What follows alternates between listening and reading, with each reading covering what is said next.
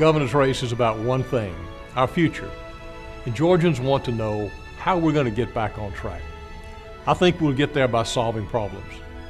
On transportation, we don't need any more studies or blue ribbon commissions to tell us that we need to fix our traffic problems. General David Poythress.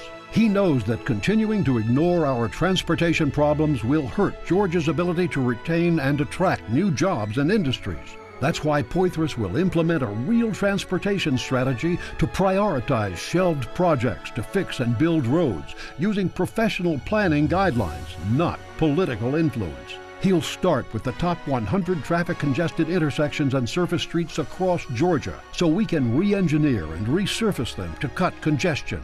To reduce drive time traffic, Poythress will sign an executive order that authorizes teleworking and flex time commuting for all state workers. And Poythress will create new routes for 18-wheeler trucks that will direct that traffic away from our metro areas.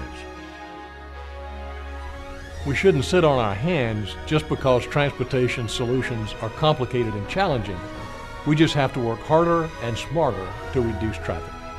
General David Poythress, tested and ready, with the vision we need to get Georgia back on track. David Poythress for governor.